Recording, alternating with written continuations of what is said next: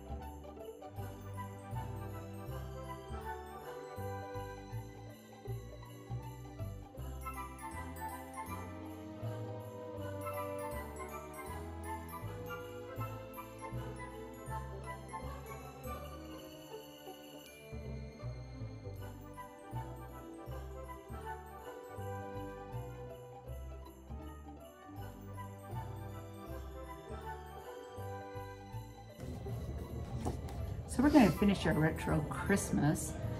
Thanks to Trinity, all our ornaments are already made, and she made those on the silicone mat. And so now we're ready to start working and putting them together on the fabric.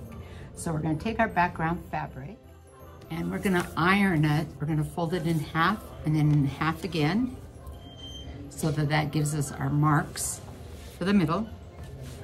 We're going to line these up. This helps keeps our design straight. I'm just hanging on to it as I open it up. And our pattern has those lines on it, so our layout guides, we're just going to line those up so we make sure we're straight. So once I get that lined up, we're going to pin it down so it doesn't shift while we are building. And I pin around those four corners that we want to stay together.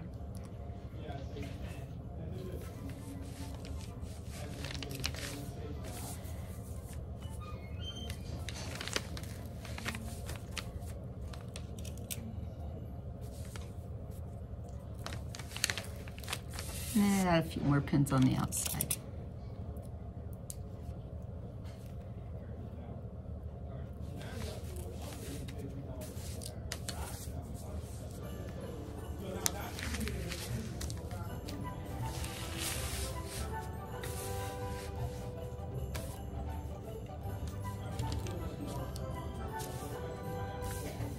And I am using the light box that has the ironing glass on it so that we can iron on top of this glass.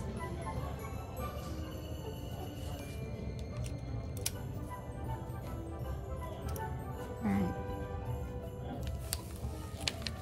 By pinning this, we're able to move this around now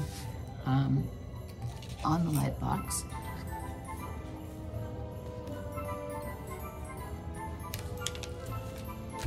Okay, we're ready to start right here.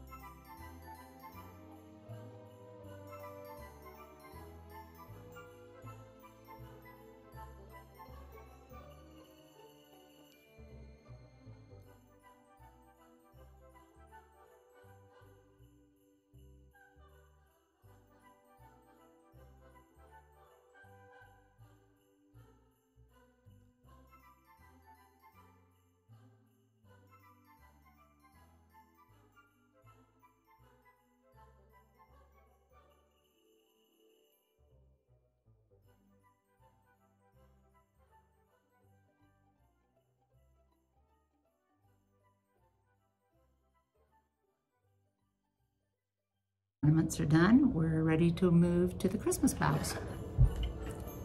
So we're going to slide down our paper. So now I have the Christmas boughs on the glass. And we're ready to start putting those into place. Okay, so we're ready to finish up our project by putting the Christmas boughs in place. And for sake of time, sometimes what I do is I remove all the pieces and I just lay them on, and then I can work one piece at a time. So again, you're going to want to work by number because these boughs overlap one another.